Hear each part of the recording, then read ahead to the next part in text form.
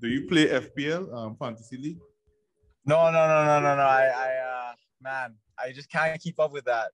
It's like I can't keep up. I try playing like every year, but after about 4 weeks, like I just lose motivation. Yeah. You'll be losing too bad in your group. That's what's going on. Yeah, exactly, man. Fire.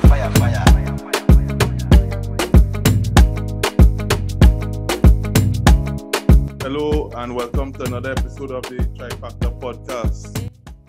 This is episode 27. Today we have a special guest on. As you enter the door, make sure and hit the like button. If you know any of the participants, hit the like button. If you're a guy who does robbing your WhatsApp group about football whole day, hit the like button, right? So today we have Mr. Federico Peña on. We're going to ask him about his roots in Trinidad and how he transitioned to Canada right now, how things are going, how he developed, and try to get some education, inspiration, and maybe some tips on how guys could become pro. How that sound, Federico? Yeah, for sure. It sounds good, man. So, Federico Peña, you're in Canada right now, right? Yes, sir. All right. So, professional footballer, made it on the international stage for Trinidad and Tobago. Where did you get started in Trinidad and Tobago? How are you connected to Trinidad and Tobago for those who may not know? So I was born in Trinidad and Tobago in 1999. My family, we lived there. Both my parents are from Trinidad. Nice. I have, we used to live in Balsane. Right. Okay. Around like Bal Park area. Yeah. Okay. Jamboree Park. Okay. Yeah. Real fet. Boy. Yeah. So I grew up there. I have a lot of memories of Trinidad. I played there. I played youth soccer, football there when I was around 6, 7. I started with Sky. We heard about Sky, yeah. Yeah, and Dexter Skeen was like the head coach there, and and then I moved to Canada when I was around 10, 11 years old. Okay. Been here since. So Trinidad, it's always been a big part of who I am, and I always stay close to my roots, and Growing up, what were your first images of football? What made you fall in love with the game? Definitely. I mean, I have 4 older brothers. Right. So we were always, talking about football, and one was a Manchester United fan, the other was a fan, and me and my oldest brother were Arsenal fans. Hey! So, you say what? What I mean? Back then. All right, very good. I still am, 100%. Nice. But my first kind of time that I remember, like my first real image was I was playing Pro Evolution Soccer. I think it was like 2006. Oh man. Yeah. All right. 2006. I was playing with Arsenal. I was a kid that was 7 years old. And I was playing my brother who was with Chelsea, and he and I scored a goal at like half with Thierry Henry, and since then I've been an Arsenal fan, and I had a documentary of the Invincible season and stuff. Yeah. Watching that and growing up. Obviously, right after that, Pain. I have no, but right around that time was the World Cup, where obviously Trinidad, World Cup, and that was a big thing, because I have family ties to Shaka Hislop. Nice. So seeing him, and you know, at first I actually wanted to be a goalie. Okay.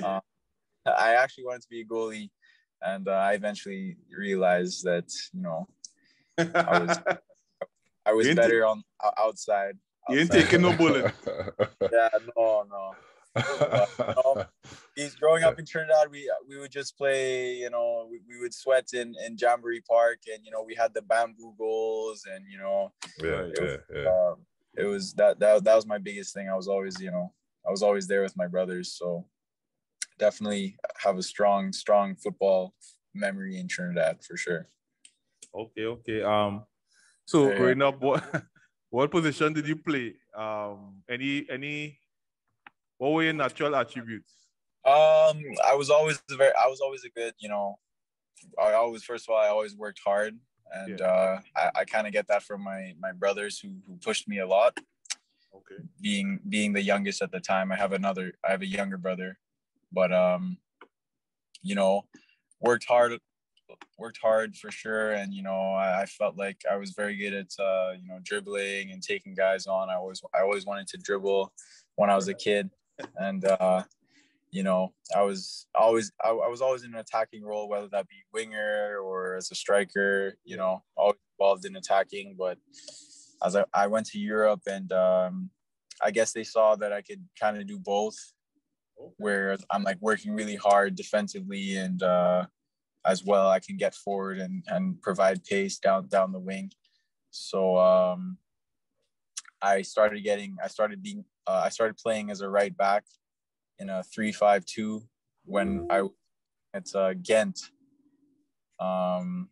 This was like the youth team there, the under 19s. And that's when I kind of transitioned from attacker to defender. And since coming back to Canada, and, you know, working with my coach, I've you know, really learned a lot about the defensive side of the game and take pride in that. So, you know, started wanting to be a striker, you know, and then now I'm big fans of guys like Kieran Tierney and all good defenders, you know what I mean? So yeah. But do you have any attacking prowess? Do you go down the line with the team?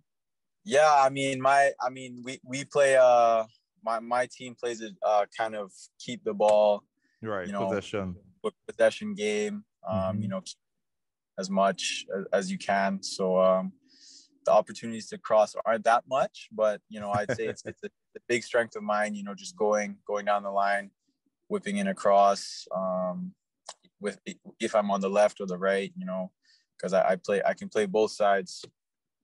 So yeah, it's definitely, you know, definitely something that I love doing. I love getting forward 100%, but, you know, sometimes you got to take into consideration that I got to get back as well. So for sure, just learning to pick my moments is definitely something, you know, I've been working on. So can't just keep going at 100 miles per hour, right? So for sure.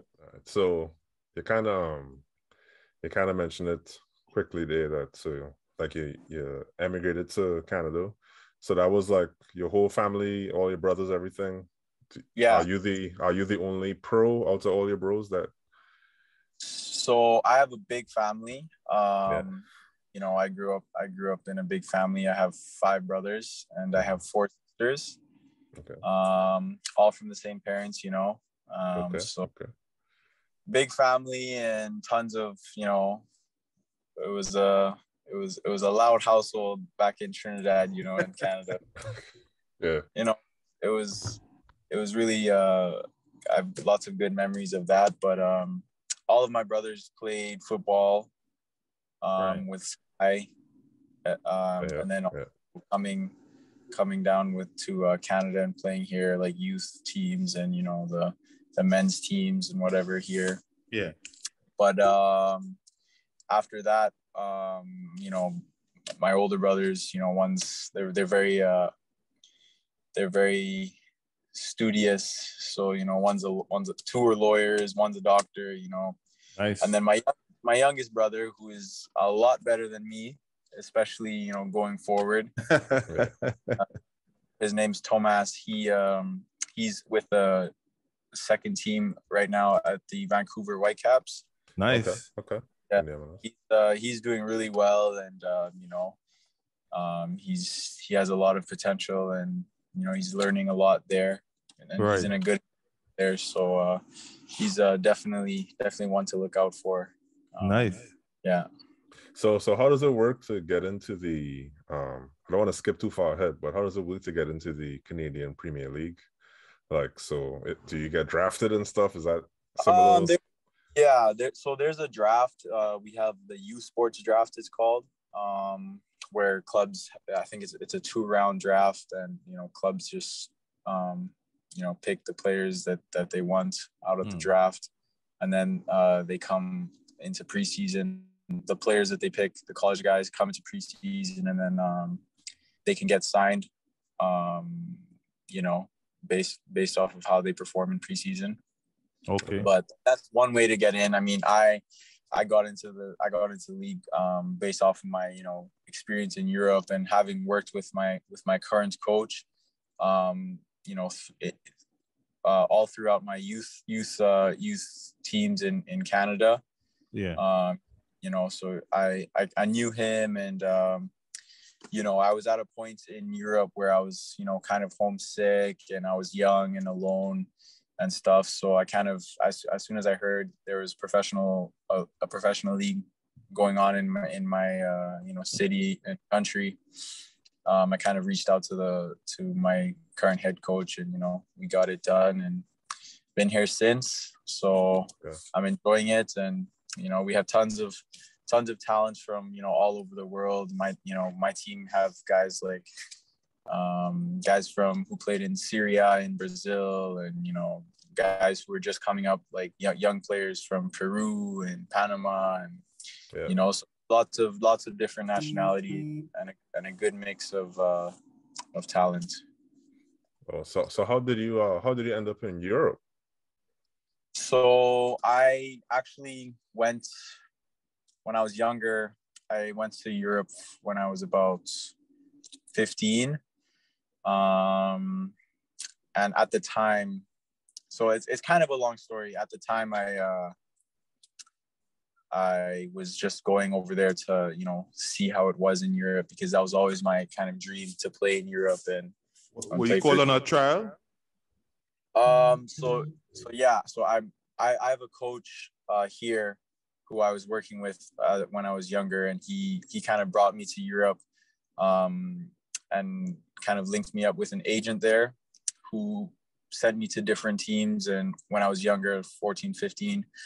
And so I trained with the Anderlecht youth team, their like academy. Right. And then after that, the agent saw me there, and he had ties with the club KAA Ghent. We know Ghent, yeah. So I went there, not really on a trial, but just just to get a taste of the football and the level. Yeah. So I went there and really impressed the coaches there, and immediately they wanted to sign me after about a week. But the only problem was I didn't have a European citizenship, so I couldn't sign. And luckily, my mom's dad, so my great grandfather, my mom's dad's dad. Right. Yeah, mom's grandfather. Yeah. So he came from Portugal, from Madeira, on a boat to Trinidad, and kind of immigrated there. Seriously? So, yeah. This story getting bigger and bigger. I don't know what's going on. From Madeira, you said, right? Yeah. A long time ago, he came on a boat to Trinidad. You're not related to Cristiano, right? Nah. I just had to ask. All right, go ahead. Sorry. So he came on a boat, and he stayed in Trinidad. So I have Portuguese roots as well. Wow. So somehow I was able to get, I had to go through tons of hoops and hurdles to get my Portuguese citizenship. Right. And so eventually, like, after I had to learn the language and take an aptitude test on the language and stuff. What? So eventually I got my citizenship, and at around 17, going on 18, Right. I went back to Ghent, and I signed my first professional contract with them. Oh wow! So not to cut you off, right, Federico? You had to learn Portuguese to prove you were. That's the language you had to learn, Portuguese. Yeah, that was part of their citizenship. Their requirements. Yeah, I had to like learn the language to a certain like level. Okay. All right, understood. Yeah, and so then after that, you know, I spent about must be like a year and a half with Ghent. You know, did well and played with under 19s as well as the second team, the under 23s. Yeah, learned a lot, and you know, trained with the first team multiple times. And you know, so after my stint with Ghent, I went to Standard Liège. So there I played for a year with the second team, and you know, just that's kind of where I kind of learned how to be a professional. And you know, the game is tough, man, and you know, it's definitely, it's a lot of people, you know, only see the big players and and then, you know, the high level and the glamour and stuff, but you know, it's that's where I learned that it's like a tough environment, and you know, a lot of competition. You have to, you know, do everything, you know, the right, you know, things every day to kind of like diet and sleep and all this stuff.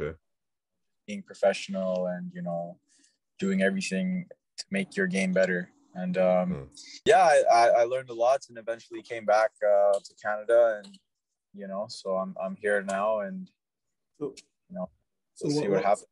Well, I mean, it was basically a jungle. Oh, right? yeah. So but I don't want to say kill or be killed, but no, it's really a dog eat dog world. Dog eat dog. That's the. But I guess why was that more? It sounds like you're saying you learned that more at Standard than at So at Ghent. I was younger, and you know, it was like everything was done, you know, for me. And so like I was playing a lot with the under 19s, and I would train with the second team, and then I would play games with the under 19 team. Okay. So I was like 17, 18 around that time. And so it was like more comfortable. It was a more comfortable environment. Yeah.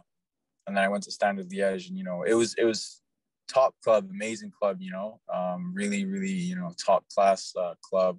Yeah. I learned a lot there, but it just wasn't as I guess comfortable, you know, like the city, the lifestyle there. It was constantly raining, you know, and you know, you have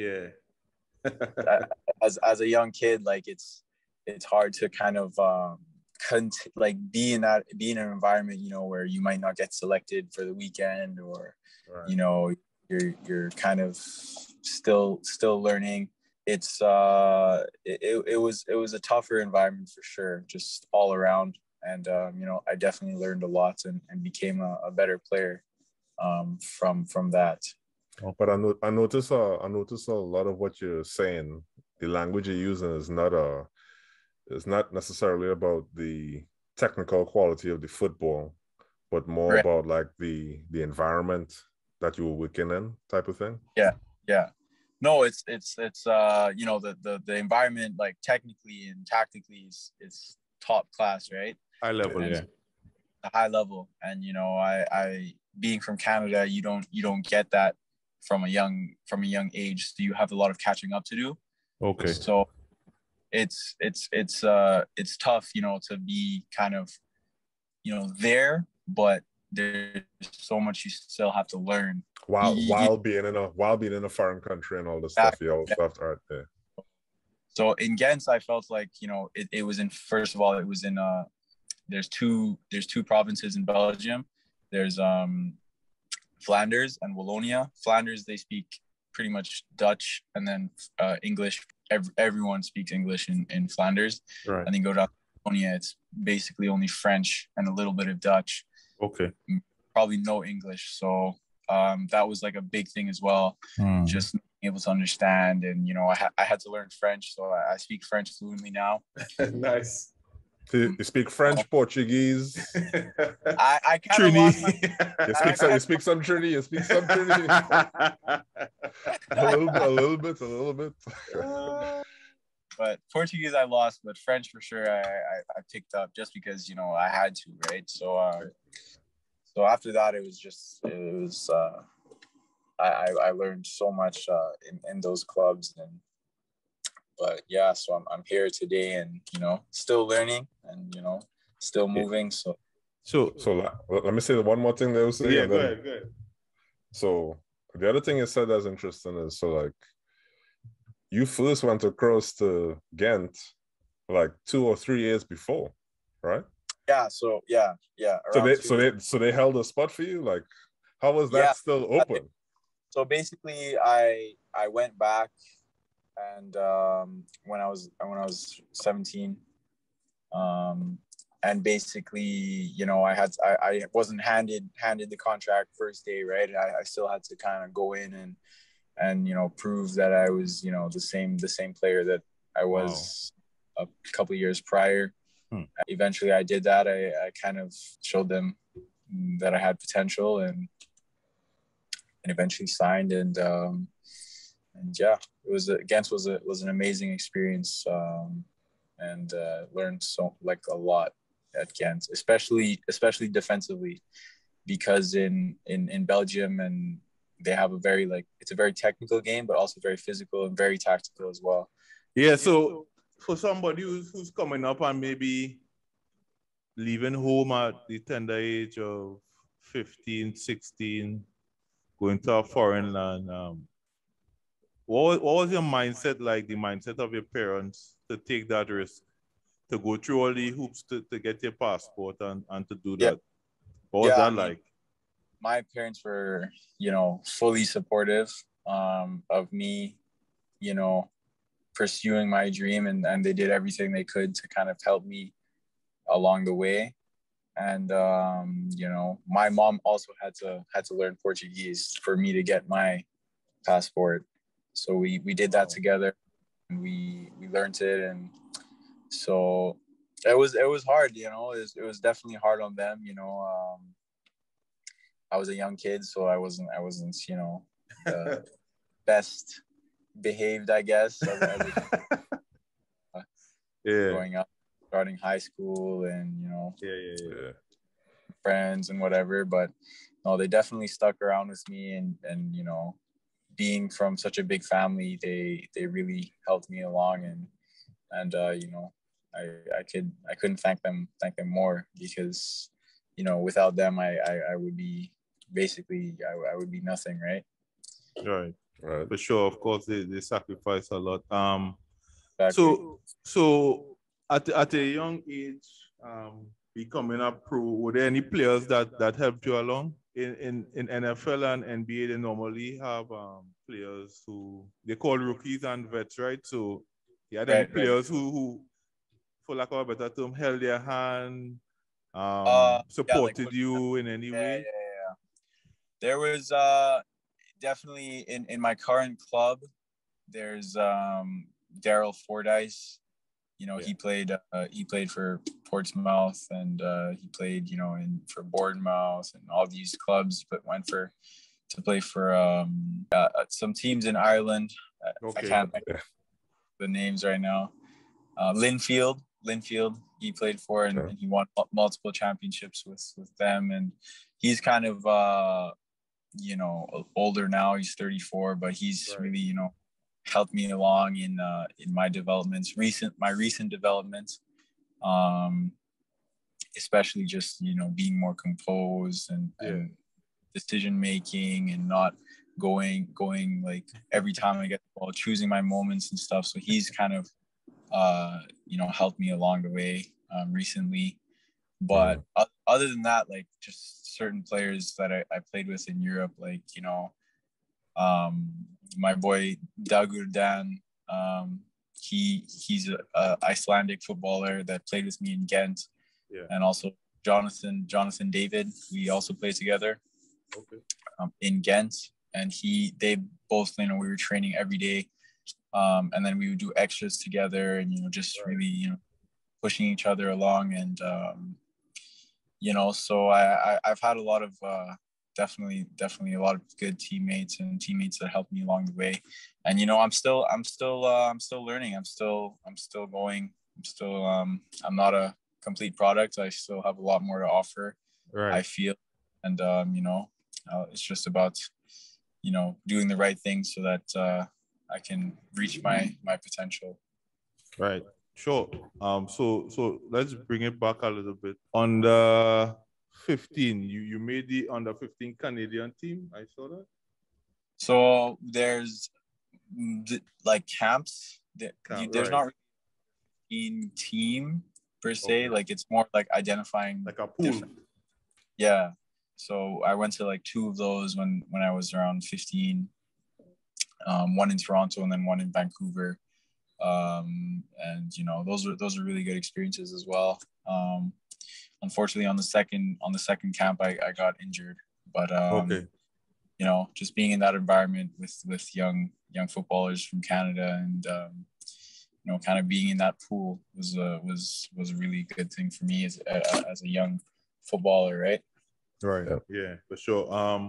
High school football, how is it in Canada? How is it set up? So basically, it's not like intercall in Trinidad. Hold on, but which part of Canada are you from? I'm from so I live in a city called Winnipeg, which is like very central, like dead center of Canada. You're in the Midwest of Canada? Like dead center? Dead center. Okay, technically we're like in the Western Conference, but we're really center. Right. 2 hours west and 2 hours east to get to each coast, right? So yeah. So usually I try to pretend I know people from wherever people from now. So, but I don't know nobody from Winnipeg.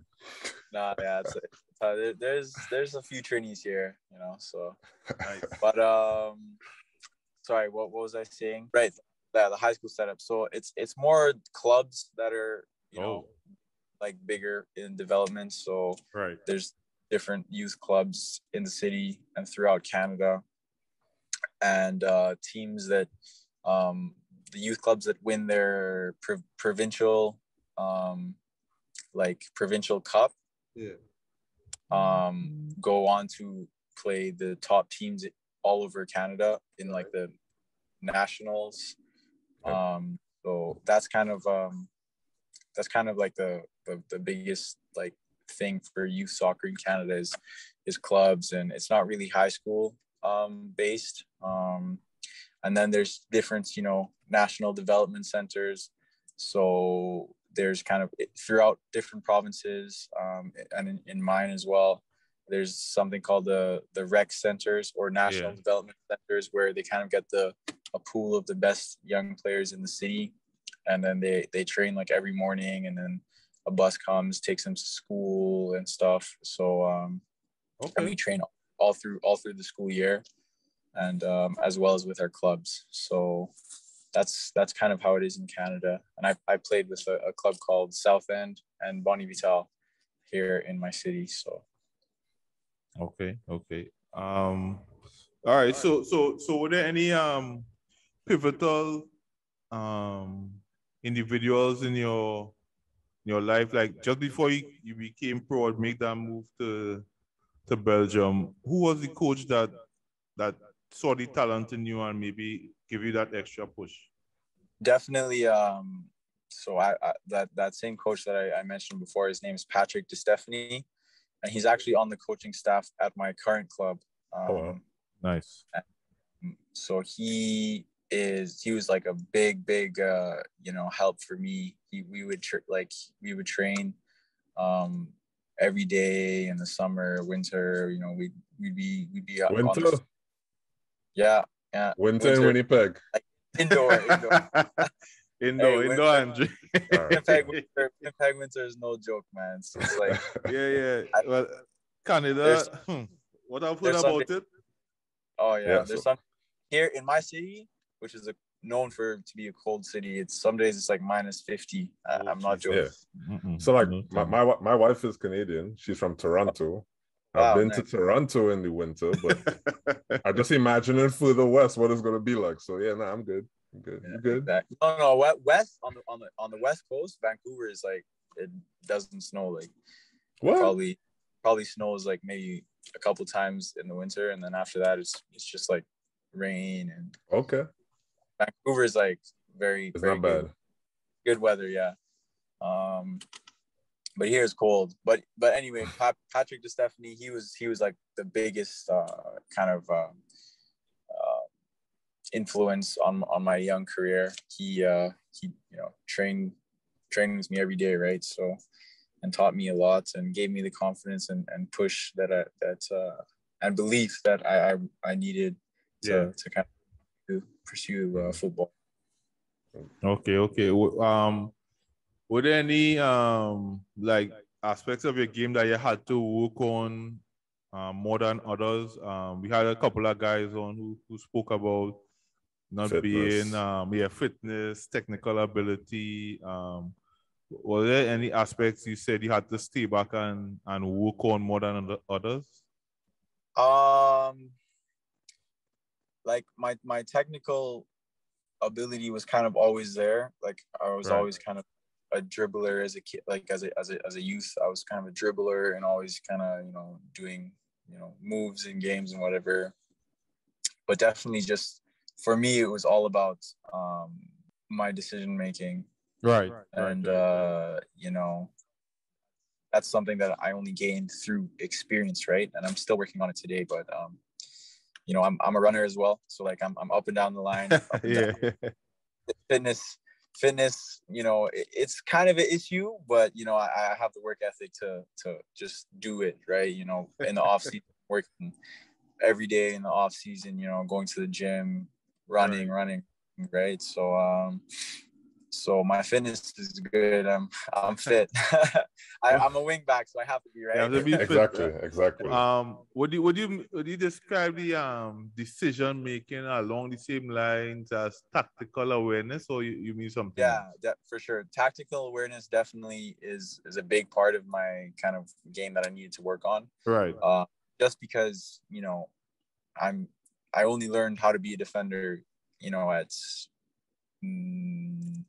19, right. 18, and even then it was as a wing back. It wasn't as a out and out right back. Right. So I still could. There was still kind of like room for me to get forward, but learning to defend, just straight up defending 1v1, 1v2, whatever.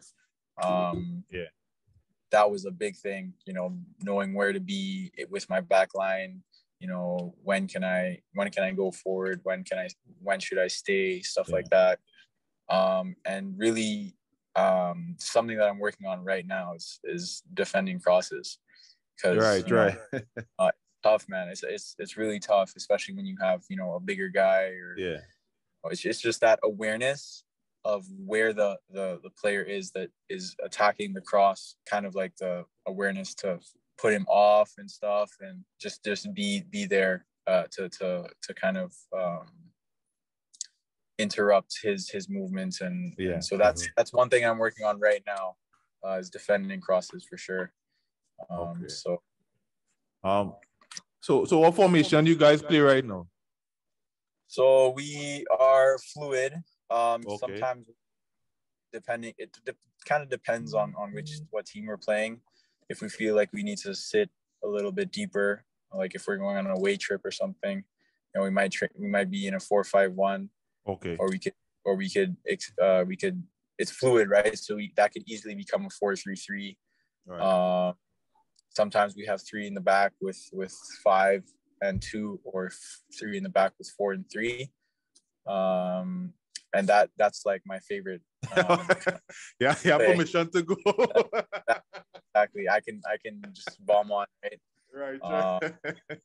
But so we kind of, it's very fluid, and we mostly work a 4-3-3 and a 3-5-2. Okay. So I want to skip ahead now. How did your Trinidad and Tobago call up happen? So I was kind of in contact with a couple guys. Matthew Wilson. I don't know if you know Matthew Wilson. Mm-mm. Not sure. No. He kind of reached out to me, and he had a relationship with the former coach Terry. Right. And he kind of got me on the radar of Terry, and I was initially supposed to kind of go to a camp, but then COVID hit. Yeah. Right. That was like March, so it was like when everything shut down in 2020, and so I was kind of on the radar for a little bit, but nobody had really seen me play and stuff. So we had a bubble for my league in 2020, and I did well. I played quite a few games. It was a shortened season, so it was only about 5 weeks, 6 weeks, right. Probably like 6-7 weeks. So I had a good showing there, and then it was quick. It happened quick. Right. So I got a call from Matthew Wilson, who had a connection with Terry Fennick, and he asked me like straight up, like the camp was in like 5 days, I think, or like 4 days. Like because I had to get a COVID test like right away. Yeah. So like dead of winter in Canada, like literally cold as hell. Yeah. And I had just got home from like being out in the cold. I'm like, I see the call, and I'm like, yeah. I answer it, and he asked me, yeah, there's a camp, and Terry would like to have you, and so then after that I flew a couple of days later, 3-4 days later, and then so it was a very fast turnaround, and but it was a really, really good experience, and obviously the game didn't go well, but I learned a lot being in that environment, and it was a good opportunity to showcase my talent, and hopefully I can do well with my team, and get another call up. Yeah.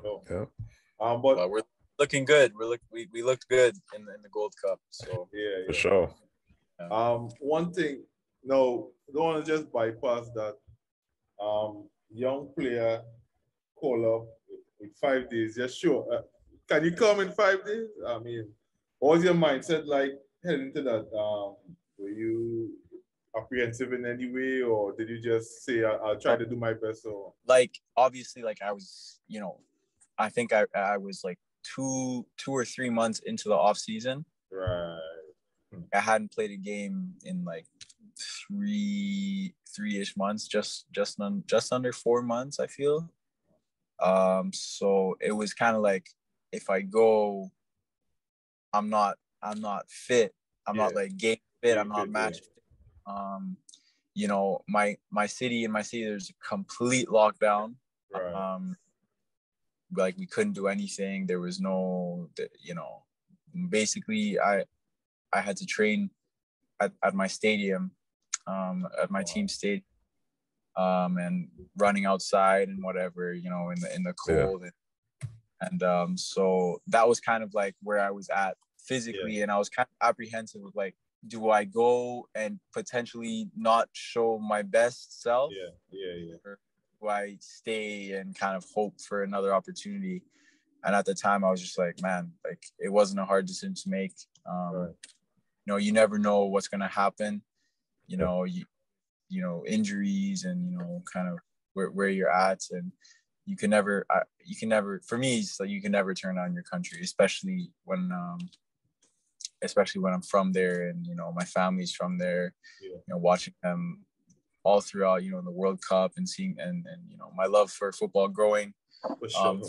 From my connection with that. So it was really like a no-brainer for me. And I said, you know what, I don't really think I have a choice. Like I have to do this, and so a little bit of I was a little bit apprehensive, especially like for the fitness aspect. Went in. You was still fitted on the whole team. Hey, don't answer that question. Andre, behave yourself, sir.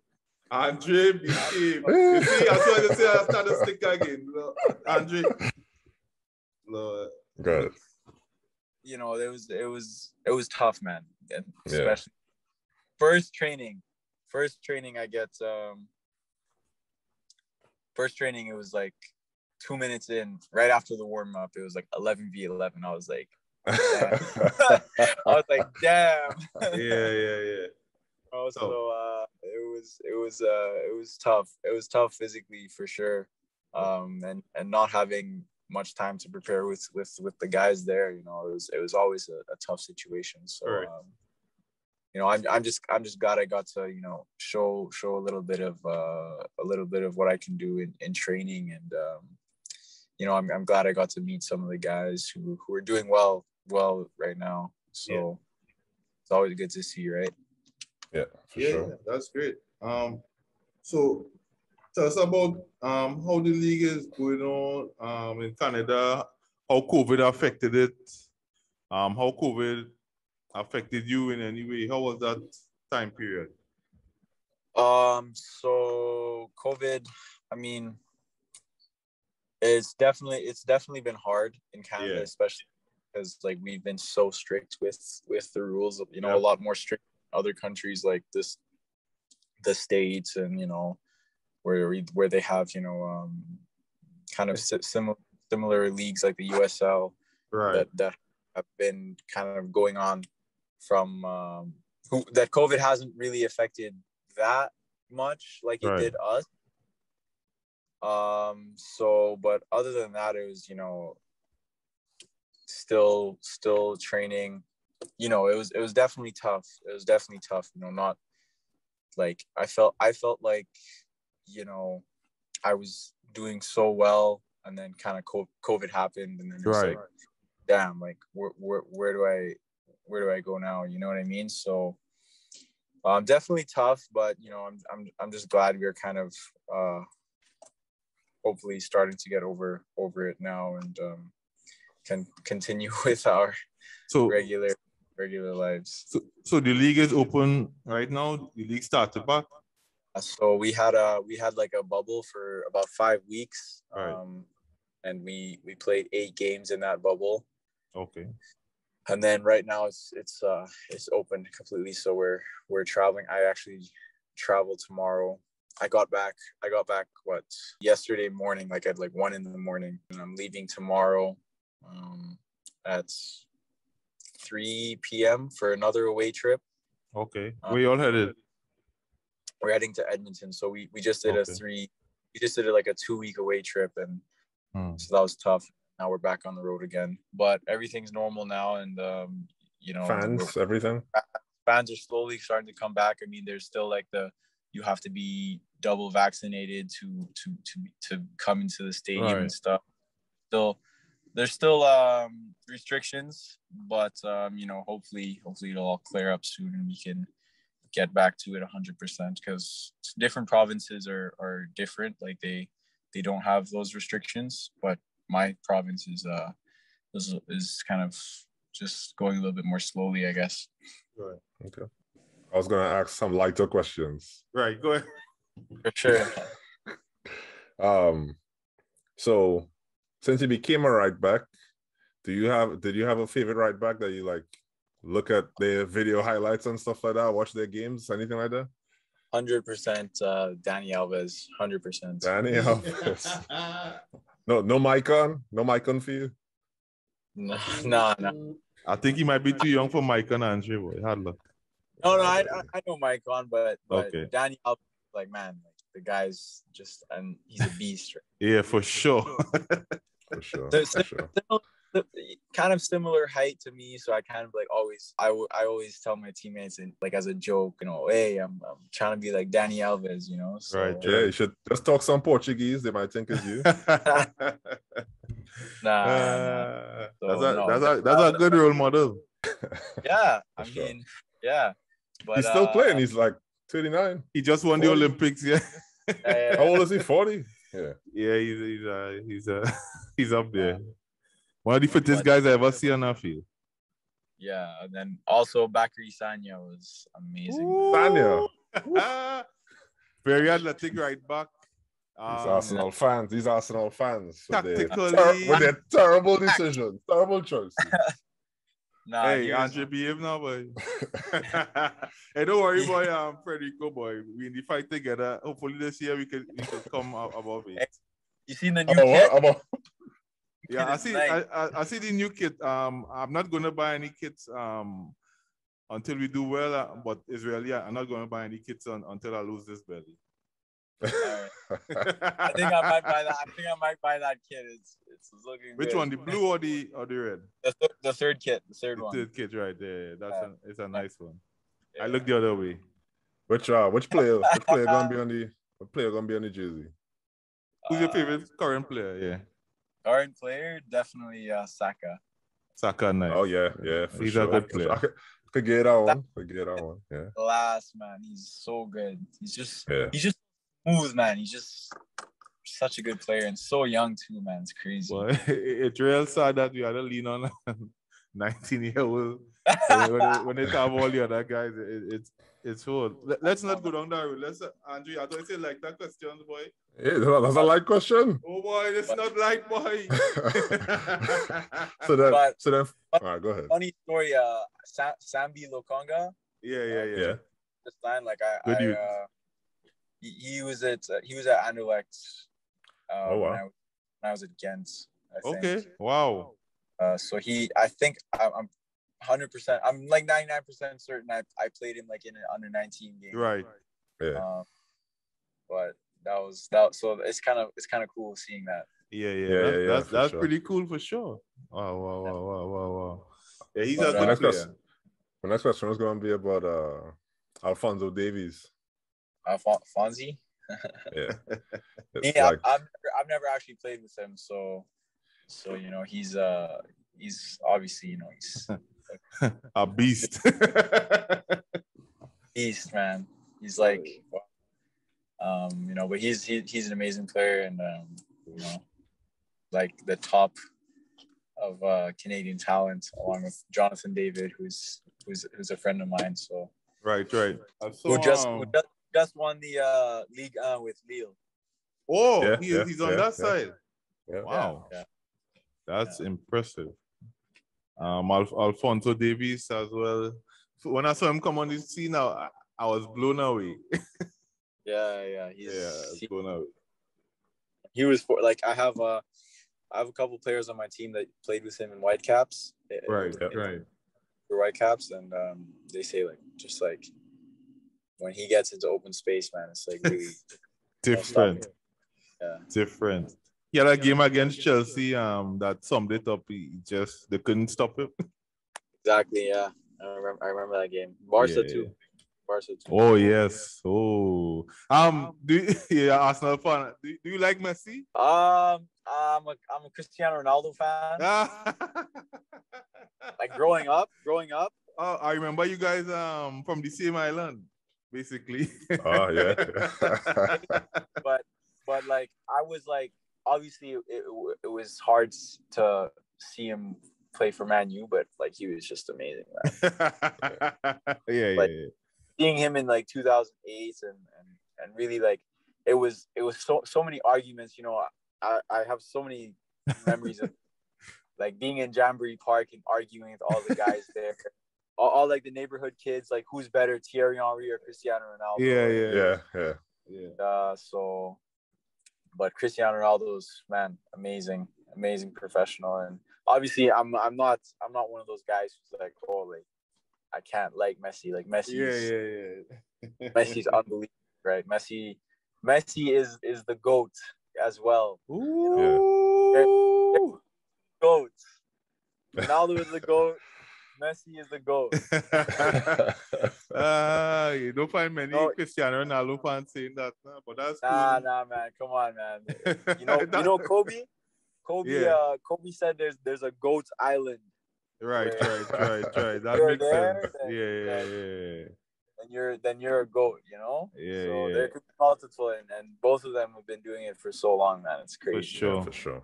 All right, and Messi, I'm so excited to see him in PSG because I like PSG too, man. That's a team with swag, man. They got swag. It's going to be interesting in Europe, but France, I don't want to see that bloodbath. Nah? You want to see what? I don't want to see the bloodbath in France. I don't want to see that. Messi's going to score like 100 goals, man. That's what I'm expecting. 50 goals, 25 assists. Nah, he's going to get more assists, I feel. He's going to get more assists. It's good. It'll be very interesting if they don't win it, though. Yeah, I just hope he doesn't get, beat up because in France, like it's a tough. They're rough. Yeah. Tough. Andrew was saying that too. So like literally like the second thing I texted these guys in the group was just like, I hope he's ready for more. Like it's gonna be tackles like Copa America. Like usually in Copa America, he gets treated very differently than La Liga, right? Yeah. So it's gonna be the same. So we'll see. Yeah, I'm excited to see it. I'm really excited to see it. I don't know how PSG pulled that off, man. Like Ramos, this transfer, Wijnaldum, Donnarumma. Oh my God! The only guy they paid for was Wijnaldum. That's the only guy they paid for. Wijnaldum was on a free. I think. He was on a free as well. Who did they pay for? They paid for one person. Ashraf. Yeah, Hakimi. Yep. All right. He's the one they paid for. That seems crazy, man. I forgot to mention, Hakimi is like one of your favorite players. He's like, that's who you want to be. Like, yeah, he's like crazy, man. He's unbelievable. Like Hakimi, but not many people watch the Italian league. Yeah, right. Surprisingly, but he's unbelievable. Unbelievable. Andre used to watch it. I used to. I have DAZN, so I usually just put whatever's on. So. Right. All right, nice. So back to FPL a little bit. So you say you don't partake, so you're just gonna be supporting Arsenal heavy, just taking the Arsenal games. Yeah, I watch Arsenal every week, man. So yeah, no matter the game, sometimes I'm like, I'm not watching, and then I end up watching. Yeah, I know that feeling. I'll always be an Arsenal fan, Sometimes it's hard, but I'll stop supporting never. Oh, bro. So you watch preseason games and stuff like that too? Yeah. I watched a bit of the preseason. Sometimes we had games or training when they were playing, but I watched a couple. I like Lokonga. He's looking good. I like him. Actually, what's his name? The striker, the young striker. Nketiah has been looking good on the wing. He has been, but oh Lord. We'll see when the season starts. Arsenal. I wish they didn't let Willock go. Oh yeah, they sold him, yeah. Like he's good, man. Should have kept him. I don't think he's Arsenal level, but yeah, he's a decent talent. But I mean, you talk about players that kind of would play for the club and the badge. Yeah. Because we have a lot of guys that are just Aubameyang. To me, he's just picking up his check every 2 weeks. Every week, I don't know. The guy literally changed from the time his check went up. This guy just no production. He became a different player. But on a whole, Arteta hasn't been getting a lot of offensive production from the whole team. So I don't know if that's a reason why. Anyway, I'm excited. I'm excited to see Pepe this season because a lot of guys saying that he was looking good at the end of last season. Wow, I'm not convinced. I think man, you have to have hope, man. I have zero faith. I think we should move on to a lighter subject. So this is not light? No, this is not light for me. Too close to the heart?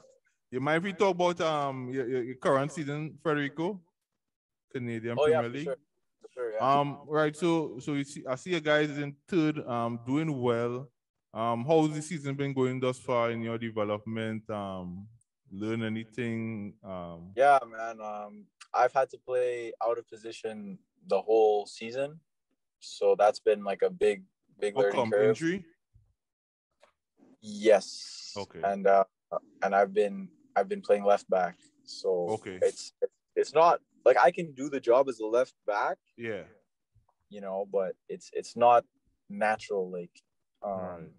Like just receiving the ball from the center back on the move with my left foot, and like, it like I can do it, and I've done well. I've done well, but it's not like my natural position.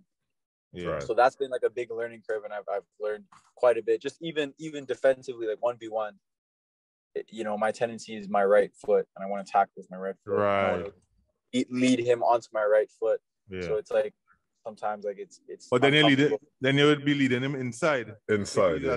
Yeah, exactly. So I want to lead down the line. So it's been kind of like uncomfortable dealing with that. I've done well, to be fair, but it's definitely a lot of learning, and my left foot's improved dramatically. Yeah.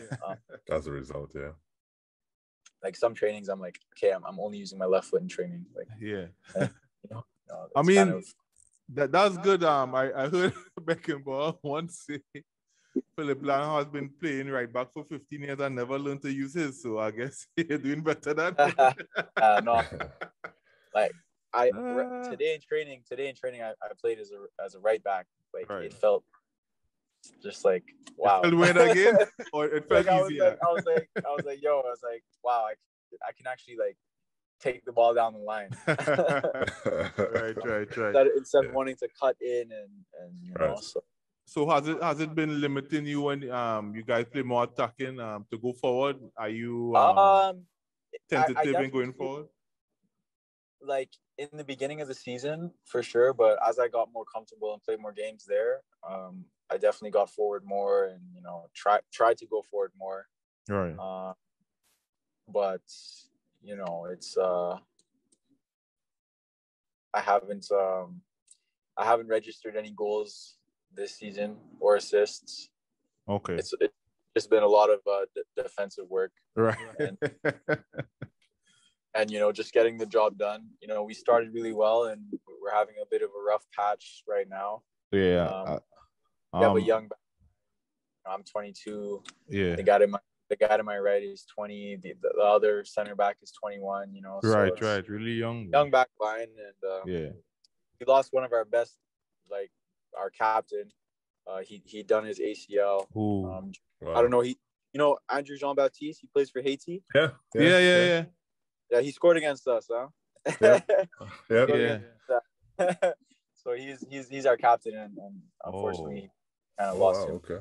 So it's been a big loss, but we're learning, and we're getting better every day. So let's talk about the rough patch, if you don't mind. The mindset or the learnings coming through that. You say you guys started to do well, went through a patch. How do you guys stick together? Were there anyone who stood out to say, let's stick together, let's not hang our heads? How was that part? Yeah, for sure. I mean, it's kind of like a collective, right? Yeah. We have a very good team bond, and we're it's about everyone, right?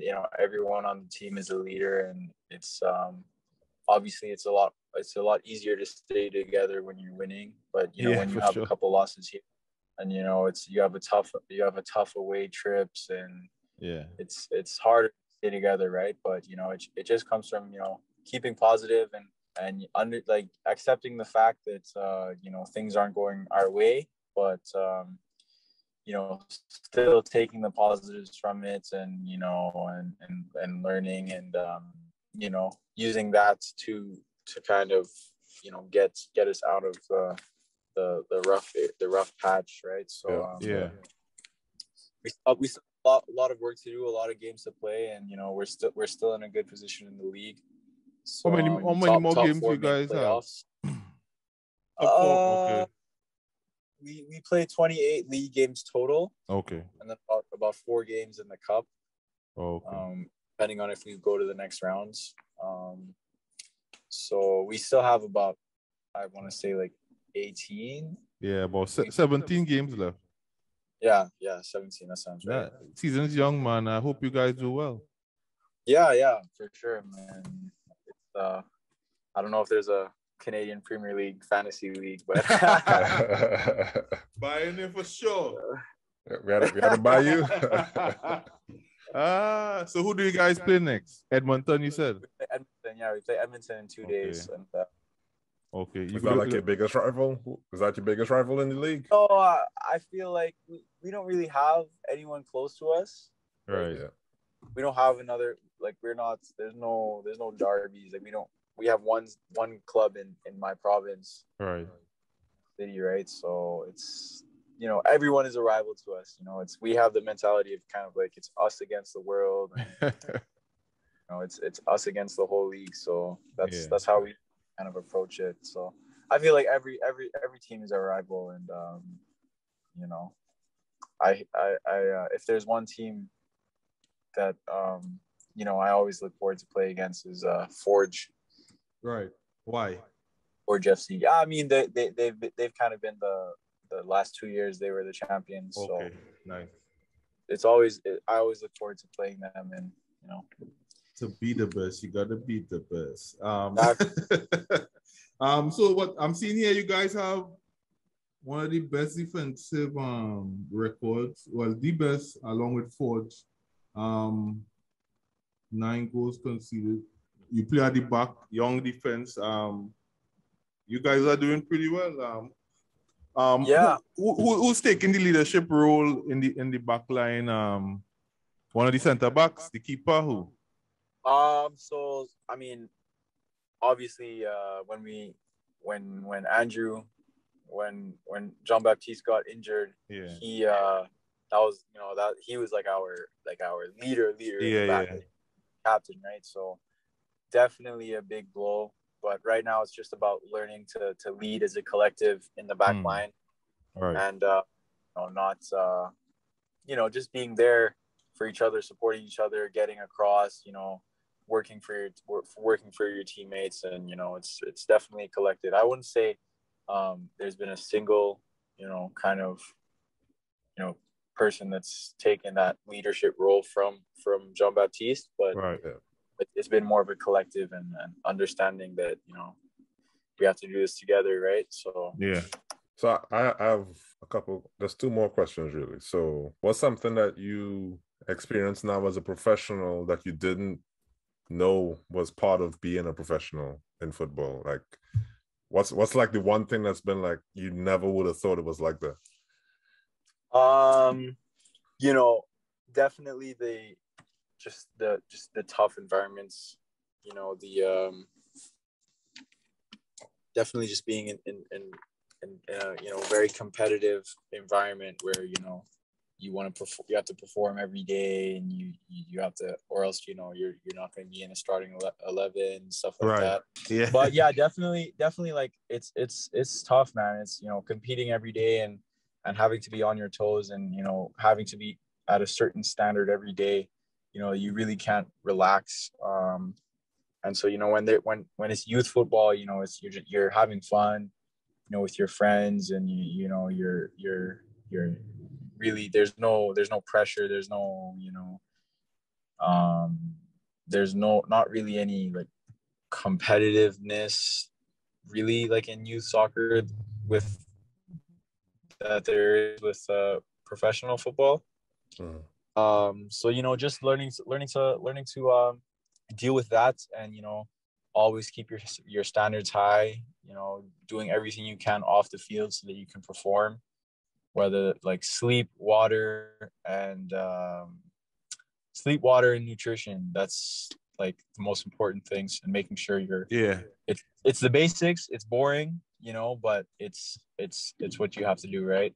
Yeah, so making sure you're on top of all those little details, and you know, definitely just the little details that can help you in the smallest ways in the game, but those small things can build up, right? And that's kind of the biggest thing that you know, that I really, you know, talent is I mean, there's amazing talents out there, but you can be talented, and you know, it can be easy, but sometimes, like, you're talented, but you have to put in that extra, you know, kind of work, whether that's on or off the field. So yeah, okay, for sure. And then was some, so it sounds like you're a real football fan. So like we talked about this in another episode where some professional footballers don't really seem to like football so much, they just get at it or something. What's annoying for you? What is actually very annoying for you as a fan? Things that fans say where they just really, they don't really get it at all. They don't get it. I don't want to say. I don't want to.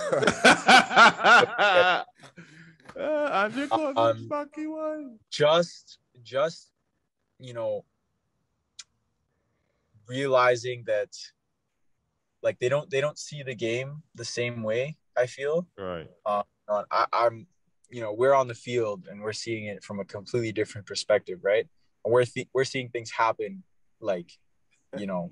So for example, there's very rarely a time where there is just one player that makes a mistake, like a serious mistake. You know what I mean?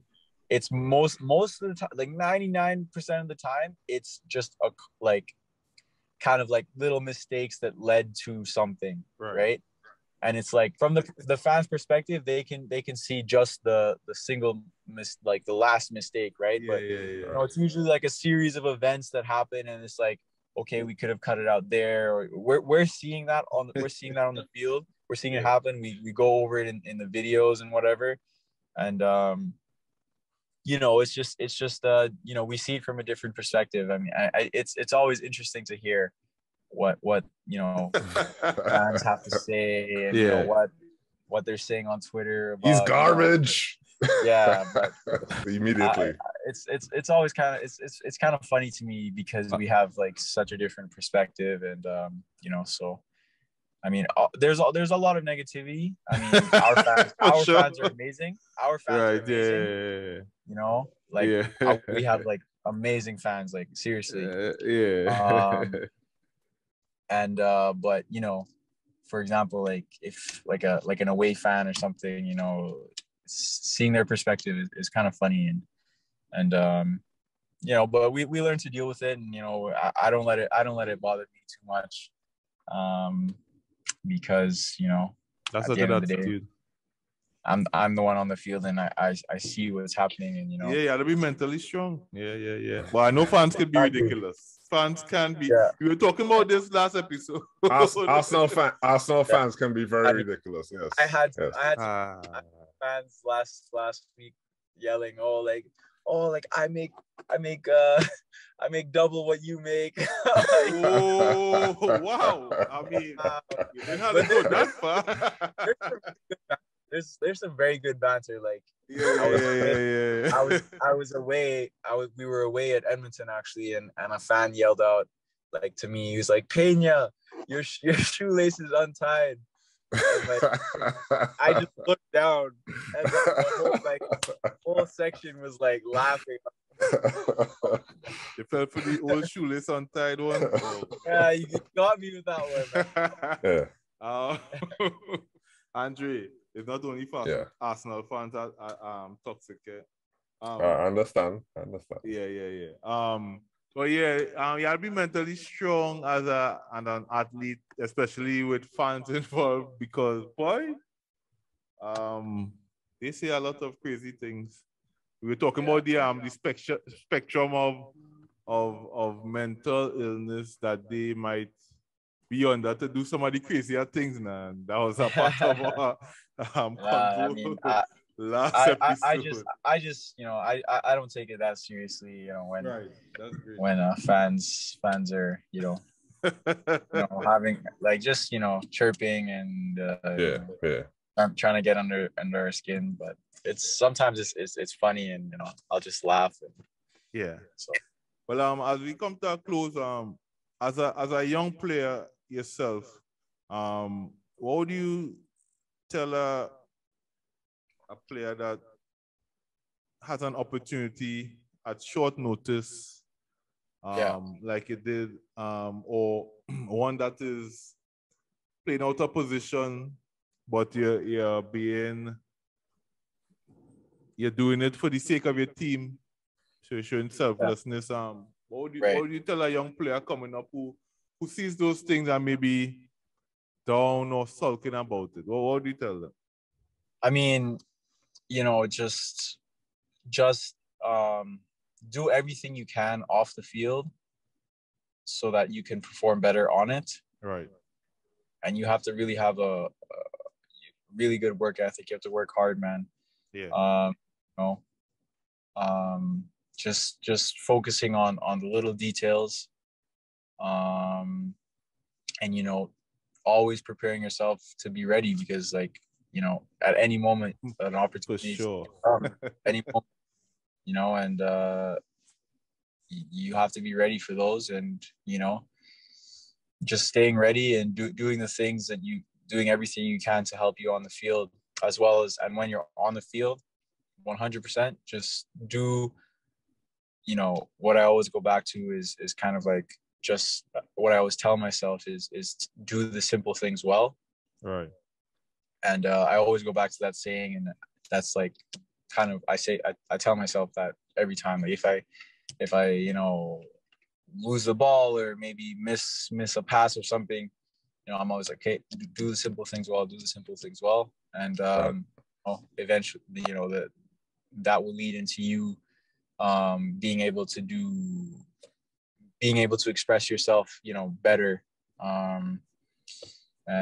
But yeah, I mean, just stay ready, do all the right things you can do, you know, diet, food, you know, hydration, sleep, you know, and just staying ready and you know, really believing that you can do it. Nice. One final. Do you think you're gonna stay fit in the off season, just in case you get a 5-day call to be ready? Hey, I'll 100% be more fit. You know, hopefully COVID is not a thing by the next off season. So. We can also hope for that, bro. Exactly. Federico, bro. We want to thank you from the Trifactor podcast. Hey, I have one last. I was the brush boy. I thought you say you had last two boy. It's overtime now, huh? Two last. Two quick last. Yeah, 2 minutes. Go ahead. Do you still play video games though? So like you said, you used to play Winning 11. I play Pro Evolution. I play COD. I play Warzone. Right. Okay. Like every day, basically, like on away trips, like I have to carry my PlayStation, and you know, I have, you know, but no, it's fun. That's all my brothers play it, right? So play with them. That's a nice banter. Then the other question is, do you see yourself as a coach in the future? I actually have like a little academy where I teach. You know, I just go like mostly like technical skills and kind of trying to guide them a little bit based off of my experiences. You know, I'm still young, so I'm not saying I'm you know, Jose Mourinho or something. Oh boy, I was wondering which name you're gonna call.